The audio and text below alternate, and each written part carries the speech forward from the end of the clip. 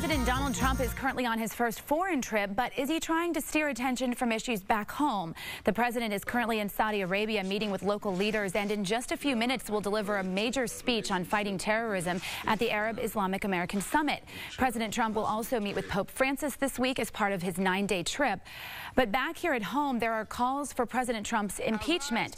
Congressman Al Green is calling for impeachment after major bombshells dropped in regards to the firing of James Comey and the investigation into Michael Flynn. While President Trump continues to try and dominate the news cycle overseas, Comey will testify before the Senate. So can the president move past these domestic controversies? Will this trip help President Trump move past the drama at home? That's our topic this half hour. We always like to hear from you on our Fox 26 Facebook page. You can tweet me at Sally Mack, Fox 26.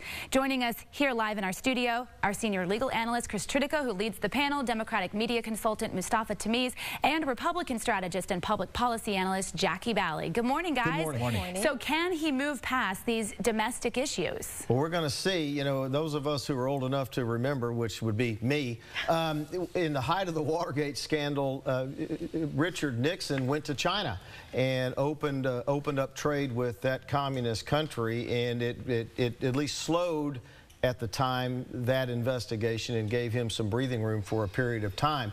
I don't think that President Trump's timing of this had anything to do with the Comey thing, because the trip was planned long before all this started. So I don't think it's fair to say that he planned this trip because of the Comey thing, because the trip was well in advance. But history says that when a president takes a foreign trip like this, it helps him at home.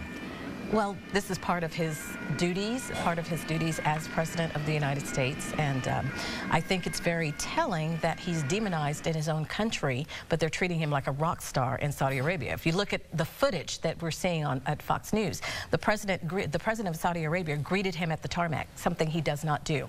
He has bestowed on him one of the highest honors of that country, something he does not normally do. And so a lot of the Muslim leaders have been treating him like a rock star, which is contrary to what a lot of mainstream media would be saying that they would do. The king is a monarch. He's not an elected representative of his people. Many of the people there, unfortunately, are dictators and authoritarian, and the fact that the President Trump feels very comfortable with them, dancing with them, Secretary of State is dancing with swords with them, is not going to make the rest of the Muslim world or anyone else feel all that comfortable. The challenge that the President has is not with dictators, because he seems to like them. The problem he's got is with the vast majority of people around the world that see him as a threat. Does it help the president in the rest of the Muslim countries there that he is so comfortable with a country that you couldn't go into? You can't go in, you can't drive, you can't vote.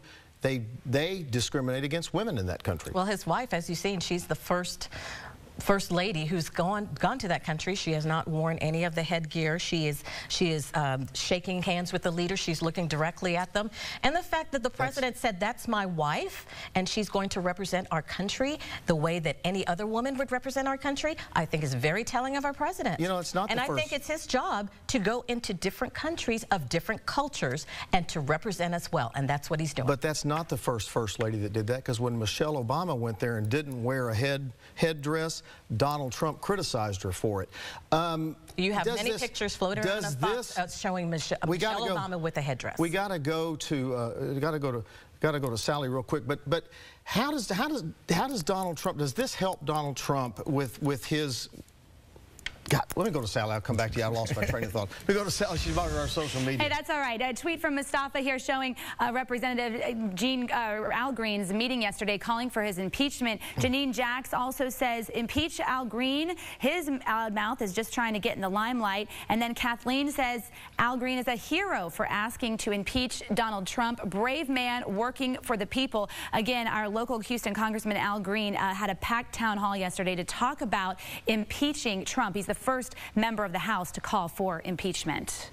Well, let's talk about that. Al Green took to the floor of the House last week and called for impeachment of Donald Trump. And there have been Republicans that said we are in impeachment territory. I think that, having followed politics my entire adult life, I think it is far too early for elected officials to be saying, let's impeach Donald Trump. Well, what Al Green says that he's not trying to persuade any Democrats or any Republicans. He's just saying, I am living up to my conscience based on what I believe. I believe this impeachable offense. Now, if other people agree, they will join the bill. If they don't, they won't.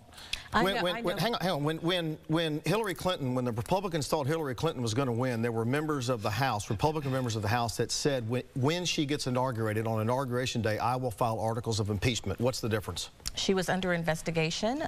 There were many people that thought that she had done many things wrong. You had Loretta Lynn Lynch, thank you, on the plane with her husband discussing her discussion during that time. The president, they have been brought on a special counsel. He is not under the investigation that Hillary Clinton was at that time. Now, with all of that said, I know Congressman Al Green. He's a gentleman. He's a nice gentleman. 30 seconds. The same way Mustafa said that certain people are pandering to their folks. That's exactly what this congressman is doing with his speeches.